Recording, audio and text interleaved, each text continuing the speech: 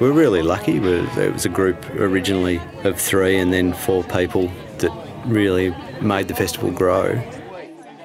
It wasn't ever meant to be a festival, it was just a party in the bush. It's great to be back at Meredith for the second bash.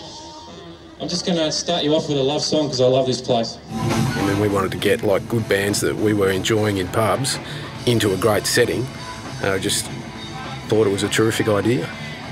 And it was loud, wild rock and roll, and people were going crazy. The beauty of Meredith was turn up, find your own place, go and watch bands, fall asleep, get up, watch some more bands. Nobody telling you you had to be quiet now, or you've had enough to drink, or the pub shuts at 10, you've got to be out of here by this time.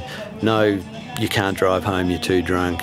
It was just get down there, stake your claim, and it was a freeing experience, something that a lot of people in Melbourne weren't used to. And it was wild. It was wild. But I can't remember any injuries. There was certainly no fights. It's just the freedom, that people can wander around and they seem to be quite happy doing that. No one hassling them. No, they're unbelievable people. They seem to enjoy it. And I suppose there was a freedom, but it was just really terrific to see people appreciating the environment. It was just such a free little idyllic setting.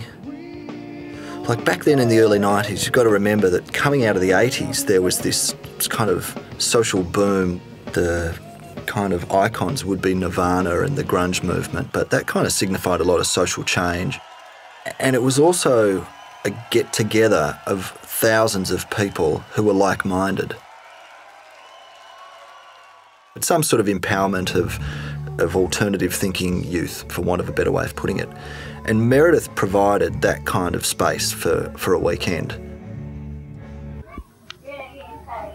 Hey, excuse me. Hey, how you going? I was just wondering how you're enjoying the...